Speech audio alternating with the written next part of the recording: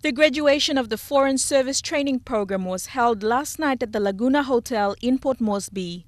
Guests included ministers of cabinet, members of the diplomatic corps and invited guests. Director of the training program, Peter Eafeare, said the program is an initiative of the Government of New Zealand and Papua New Guinea, administered through the Victorian University of Wellington and the PNG Department of Foreign Affairs.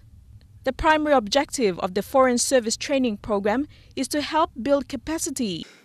To the graduates, I have had the greatest pleasure of helping mentor you through the last 9 months. I certainly hope you remember your P's and Q's, your comportment, and most importantly, you remember who you are representing each time you open your mouth to speak.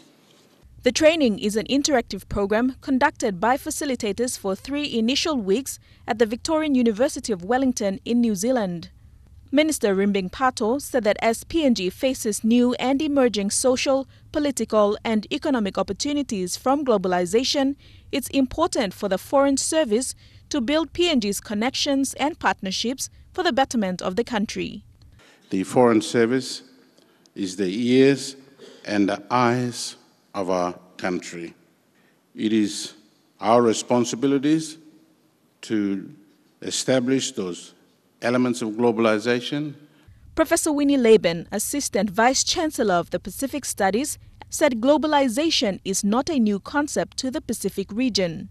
The whole legacy of collectivity in the region started a long, long time ago with our ancestors. My great-great-grandfather was one of the first 2 Samoan missionaries that came to Papua New Guinea, and he's buried here. So one of the ex-prime ministers of Papua New Guinea said, "Winnie, your bones are here."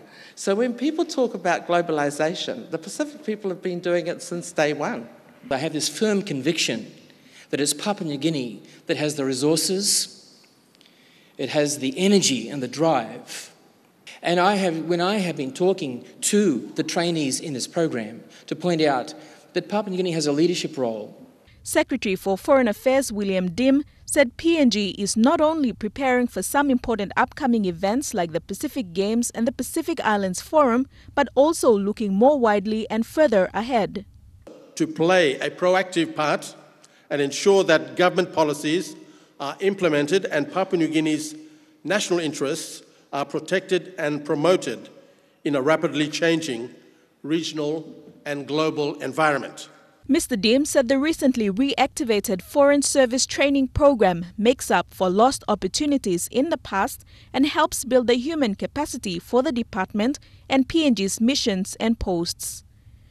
Deli Waigeno, National, EMTV News.